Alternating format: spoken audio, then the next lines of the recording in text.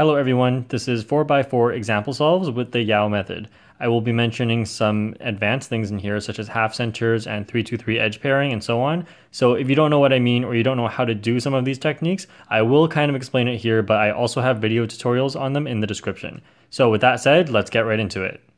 Alright, so I only do white and yellow as my first two centers, and I only do white cross, so just a heads up.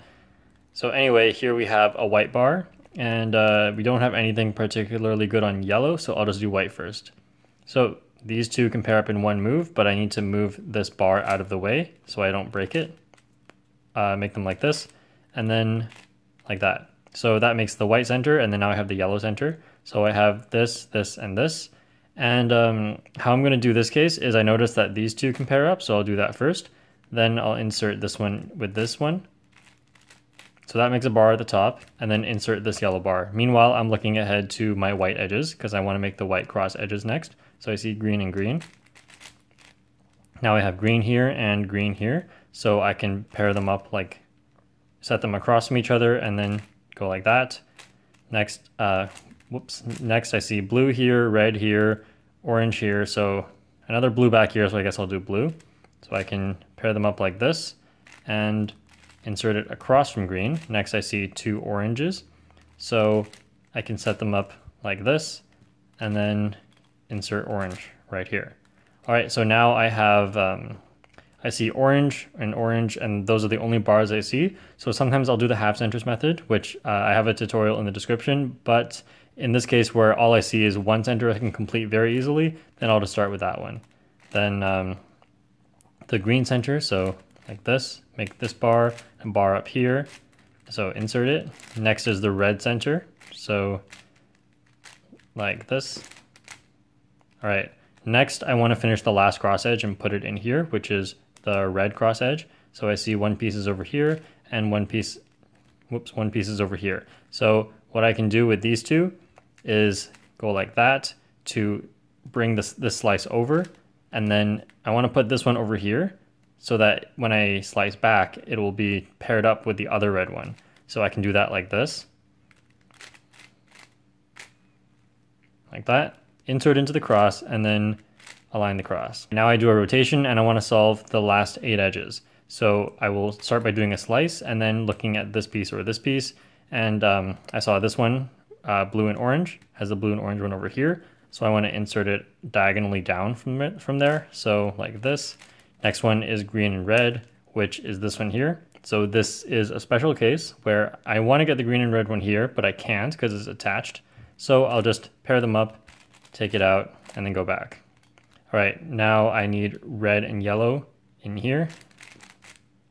And then next I want blue and yellow in here. So like this, and then slice back. Now I've solved 3 cross edges plus that extra one that I did because of the special case. Now I want yellow and orange over here. So that's this one. Then I want yellow and green in here when I slice back. So like that. Then next I have last 2 edges, these two. So I can insert them so that they go across from each other like that, matching, slice, flip, slice back. So I didn't show the 3x3 stage because after that is just pretty much the same as a 3x3. So I'll just continue with another solve. Here we have white is, we have these 4, which is not that great because we have these 2 diagonal. So I'll look at yellow. Yellow has this one in one, Yellow has this bar in one move. So I can do that, then make this bar, then insert it into here. But I see another white bar can be made. So instead of just inserting, I want to preserve this white bar. So I'll move it to the side, start to insert, then, well, now I have a new bar. So I'll move this bar into the right side and keep going up. So what I essentially did here is cancel some moves so that yellow can be made at the same time I get a white bar at the top. Then I'll do these two.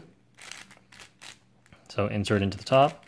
Next I see blue here and blue here. So I can pair them up like that. And green, this is pretty easy. And orange. All right, so for orange I could do this.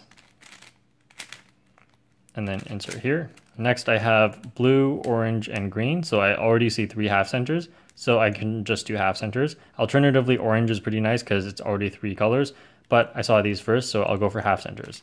In this case, I want to put blue here, orange here, and then green here. Next, I want to solve the orange center, and conveniently there's already a bar. Oh, and the green center happened to solve itself as well, so I got lucky there. And then I'll just solve blue. All right, that was a pretty easy last 4 center solution. I also skipped this cross edge, so I'll just insert it.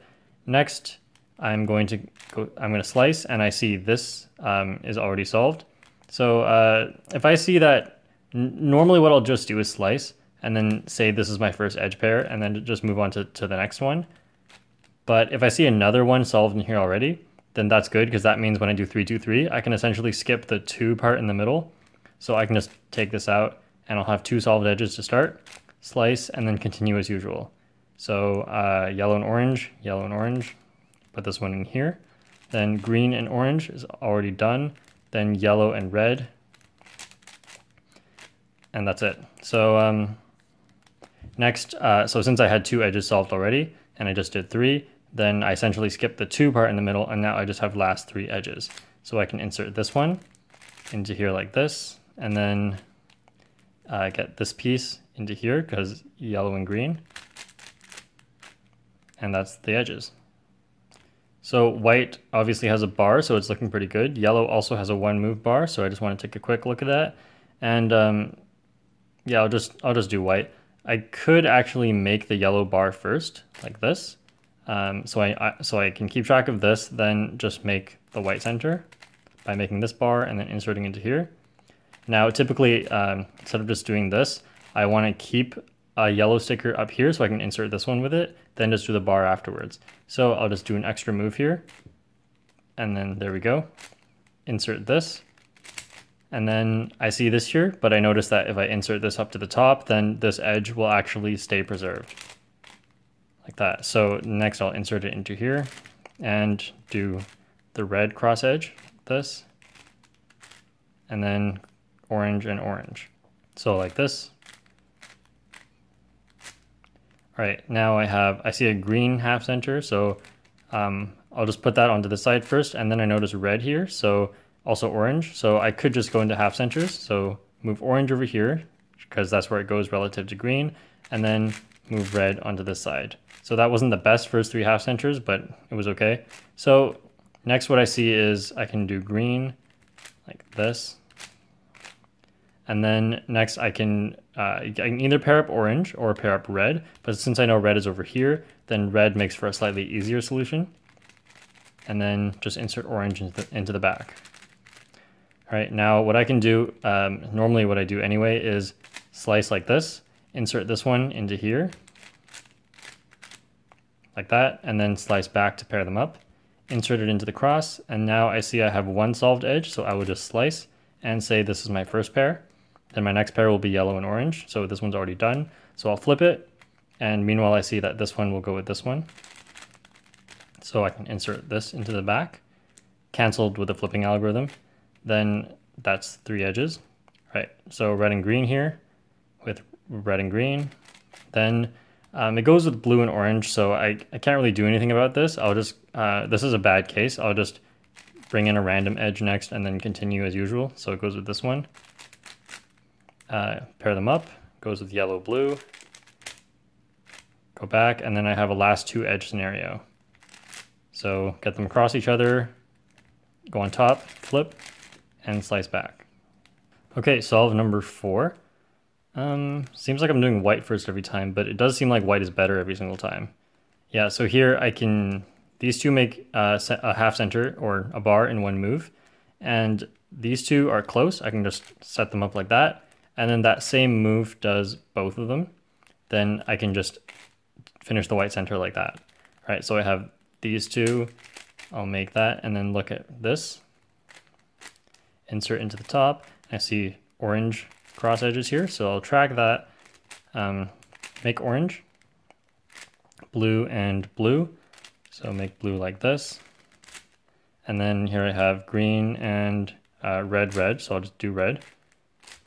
All right, now, so I have blue here, red here, orange here, 3 half centers already. This is not common to have 3, but having at least 2 is pretty common. So I blue and red, I'll set up orange across over here. Then I'll solve the blue center because I typically solve the bottom center first. And then I notice here that as I'm coming down, the red half center is going to be made, so I'll preserve it and then go straight into inserting into the back. Next I have orange. All right, and that's my centers. So I see, I can't see where the green one is. I think it was, nope. Oh, right, it's over here. Okay, so how I can do these two, this is a very good case, is I just do this. And then that sets them up. All right, so this isn't a special case or anything. I just saw it many times, did it intuitively, and then memorized how to do it. So what I'm essentially doing is slicing like this, then inserting this edge into here so that when I slice back, they'll pair up. So that happens to be done like this, and the finger trick just happens to be really nice. All right, so next I'll look at this edge and this edge, see which one's better to start with. This one. So yellow, orange, then yellow, red, and then the red, green piece is right here. So get that over here. Then I look ahead, this is yellow and green. So next I want to start pairing with yellow and green. Now normally I prefer to have this edge at the front so I can see what I'm doing, but it doesn't really matter. I could have it at the back as well, and then start inserting edges into this slot. So it goes with the yellow and green, so I'll insert this one, slice, and then goes with the yellow and blue, slice back, blue and red, slice, blue and orange, slice back. All right, solve number 5. Here we have a nice yellow center. These two can be paired up in one move, then just insert it in here. So just taking a quick look at what I have on white. There's nothing much. I do notice I can pair up these two afterwards. So I'll just go into the yellow center, pair up these, then insert it into the top. Meanwhile, looking ahead to where this one went, to pair with this one, then just insert it into the top like this. All right, so next I have green here, red, orange. This is not good, look ahead. I'll pair up these two. All right, then I have blue here and blue here, so I see both reds here. So I can pair up the blues like this, and then insert it like this. Then I have orange and orange, so I can do them like this. I think there was a more efficient way to do that, but this is just how I think would be kind of faster.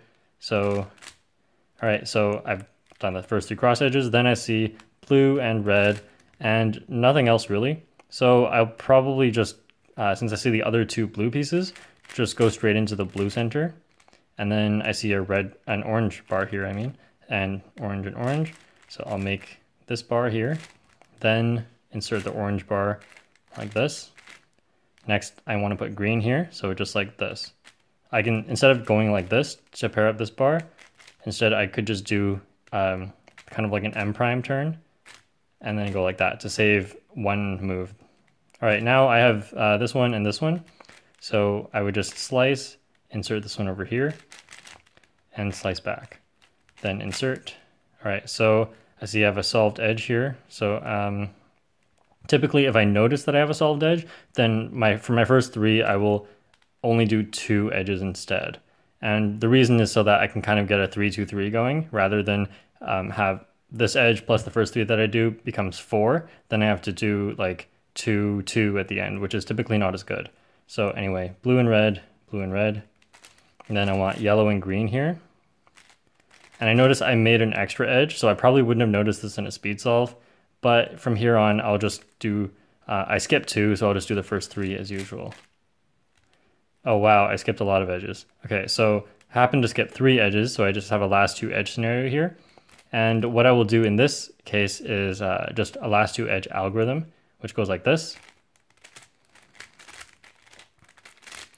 Now, if you want to know all the last 2 edge algorithms I use, they are in the description of my 3-2-3 edge pairing tutorial, and that tutorial is in the description here. All right, so that's it, and I hope you learned something new. If you have any questions, you can leave it in the comments and I will try to get back to you. Also, you can message me on Facebook, link is in the description, and that's it. I'll see you next time.